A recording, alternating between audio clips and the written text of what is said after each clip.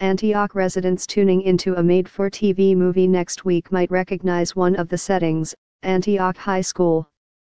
The campus is one of the stars in Psycho Brother-in-Law. Yes, that's the actual movie title, which is scheduled to air 8 p.m.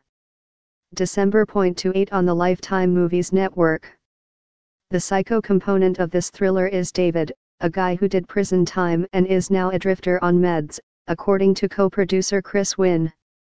Oh, and he resents his brother, which makes life difficult for his brother's wife, Kate. But back to the location. 2 actors play characters who work at a high school, another 2 have the role of students, so Wynn thought of returning to Antioch High, where he had shot a few scenes for a film in summer 2016 with Antioch High School grad and Anthony Ferrante, director of the disaster/horror/comedy Sharknado series. Psycho includes scenes of Antioch High's baseball field, the gymnasium, library, student center, hallways, and library, Wynn said.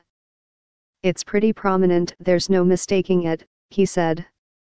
The movie also has something for viewers in other parts of the Bay Area. Some scenes were shot at Lake Shabu Regional Park in Castro Valley, and the rest of the filming took place in Pacifica.